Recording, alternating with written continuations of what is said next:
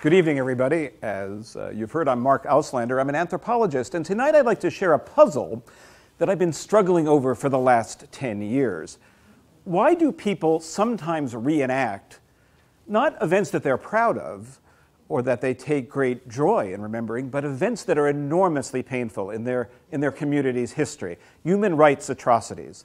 And I'll talk especially about tonight about traumatic racial violence reenactments that we see more and more across the United States. Very surprising, rather different than the Civil War reenactments that many of us are familiar with, that celebrate bravery and victory, may show people reenacting or performing death, but don't reenact human rights atrocities most of the time.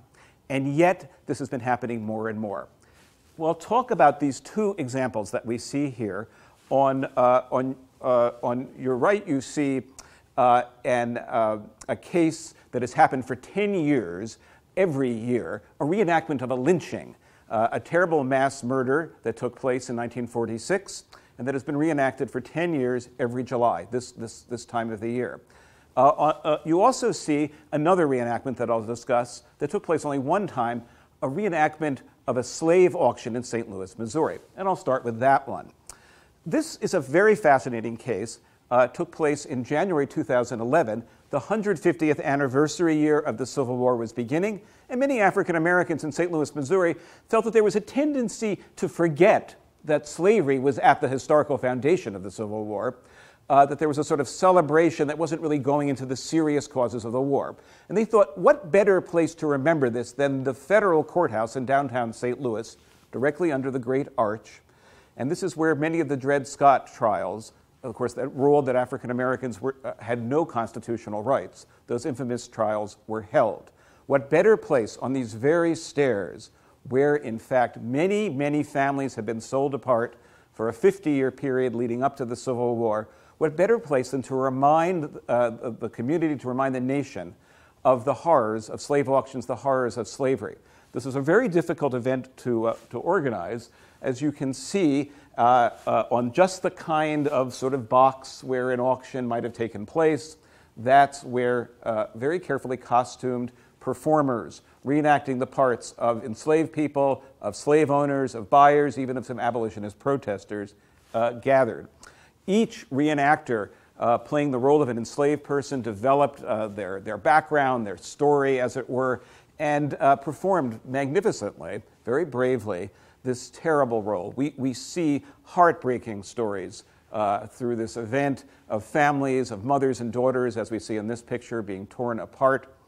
It was almost impossible to watch for the 25 minutes that it went on, and yet it was gripping. 600 people, white folks, African Americans, and others gathered and began to talk to one another and murmur and discuss how outrageous this was, and yet nobody felt they could look away. At the end of it, after about a half hour, it was called to a halt, and it was extraordinary. The performers, who had been for weeks and weeks rehearsing this, all clutched each other. St. Louis is in many ways still a very segregated town. Of course, Ferguson has been in all our minds for the past year, one of the suburbs. A lot of racial violence, a lot of racial tension, a lot of segregation. And yet this process of working together, of facing up to the nation's original sin through these performances, and this involved, by the way, many white folks who were Confederate reenactors who had decided to help out their African American brothers and sisters in the reenactment community. This led to extraordinary conversations. And after that reenactment, and this is the most extraordinary thing, everybody went into the center of the courthouse, an enormous rotunda, 600 people gathered. And this is a town where it's very hard to have true cross-racial conversations. Victoria, who you see here, sang a beautiful hymn, Lord, how come me here, a famous spiritual. You couldn't hear anybody. Nobody could even breathe after that. And then there was an open mic that was passed around, and so many people spoke what was in their heart, the terrible feelings that they'd felt being an auctioneer, being sold off, watching a mother and daughter torn apart through the economics of slavery. And then the conversation transitioned in a very fascinating way to contemporary issues in race relations and social relations in St. Louis, education, police brutality, especially job training for young African American men, the incarceration rate. Didn't solve everything, but it was a very fascinating moment. And many people talked about this. They'd never had a frank conversation with many of their neighbors across the lines of race until this particular moment. So it's fascinating that sometimes we feel called upon to go into the deepest recesses of the human heart, those darkest places, and then work through it together and come out and finally have frank and serious conversations about race, about difference, and how to build a just community. So I've been fascinated all these years with many other reenactments, but the most difficult and fascinating one of all of these has been in a little place in Georgia, about 50 miles outside of Atlanta, a place known as Moore's Ford. And 69 years ago, just this, next week, it was the site of one of the most terrible mass killings in American history. Two young African-American couples were ambushed. This was during the summer of 1946. There was systematic targeting by the Klan of African-American returned service members who'd fought in World War II quite heroically and who were demanding the right to vote in gubernatorial elections and so forth. They were targeted for killing, for beatings, and in many cases for murder. And the most dramatic was this killing in which, as I say, 4 young African Americans, including one returned serviceman, were brutally murdered. For years and years, there had been a cross-racial conversation in this community between near Monroe, Georgia, about perhaps bringing this long-running cold case to justice. It never happened. The FBI has recently reopened investigations. It is widely believed that many of the 15 Klansmen lived really until quite recently. There may be 1 or 2 still walking around, but there's never been a successful indictment or prosecution. There have been, of course, many solved cold cases in the civil rights movement, but this is the great unsolved case. So finally, 10 years ago, African-American civil rights movements working with their white allies decided they needed to do something about this, stage a reenactment. As tough as this would be to call attention to this crime, to encourage witnesses to come forward, and to honor the dead. Here you see the first reenactment. The original plan had actually been that white members of the community, 15 white men, had volunteered to play the role of Klansmen. That morning, all of them called in sick. They couldn't bring themselves to do it. Some of them were actually terrified that that some of their relatives who may have been involved in the lynching would come after them. Others just couldn't face the horror of reenacting a lynching. But the community, the African-American community, felt this was so important. And as you see, the African-American men in the community, working-class guys, many of them farm workers, mechanics and so forth, went to a local theatrical goods store, got these theatrical masks so they could become white men. They could become Klansmen for the day. It was the most difficult thing they said they'd ever done. They had to scream the N-word. They had to beat up on the women, for example, in the community, scream at them and reenact trying to kill them. It was very hard. Many of them say they still, 10 years later, have nightmares about this. Because they discovered something terrible within themselves. They never imagined that they could do this kind of violence. But as they were reenacting it and shouting the N-word and so forth, they found a kind of rage mounting within themselves, and they began to imagine how, in a crowd, they themselves could have become perpetrators of this terrible human rights atrocity. So the next year, they felt they needed to do the reenactment again, but none of them felt they could play the role of the Klansmen. And they reached out to the white community, actually to the church community, especially to the peace and justice community, to progressive folks in Atlanta and Athens, came and had to be taught by the African-American community how to act like Klansmen, how to shout the N-word, it was very strange at rehearsals, you can imagine. No, that's not how you break a black man's arm with a rifle butt. It was almost impossible to watch. It was at times humorous, because humor, of course, is the only God-given gift we have to deal with these horrors. And at one moment, a woman who was teaching a white guy how to say terrible things about black women was pleased that he was learning how to do it, but also horrified. And as she was leaving and putting on her coat to go out, she said, "I just want you all to know, you all are the nicest group of white supremacists I've ever had the pleasure of working with." And it was a little bit of a bar, but also, of course, humor as a way of working through this. I'll mention this fascinating car. You'll notice that while in the St. Louis reenactment, everybody was very careful to have exactly the sequins right and every costume right, that's not true for this lynching reenactment. Most people wear street clothes. That's especially true for the African-American reenactors, who want to emphasize that, yes, this thing happened back in 1946, but it also has been happening day in and day out since 1620, a story of slavery, of Jim Crow, all the way up to the present moment, that you can be pulled over driving while black, that all of us are really at risk in the community, they emphasize. And so this story is not just about the past, it's about the here and now.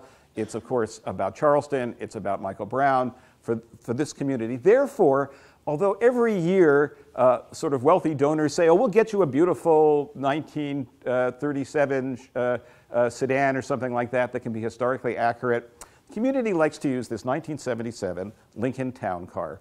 It needs to be a little old, but not too old, because this is the kind of car we could still be driving. And there are wonderful stories about this car, which is well beloved. A particular African-American gentleman got off a white man for $50 when it was on blocks. Who ever thought he'd get it working again? And so there's a lot of pride in the community. But this is also the most heart-wrenching scene as 4 young African-American changes every year are being driven to the ambush point. 1,000 people sometimes gather to watch this.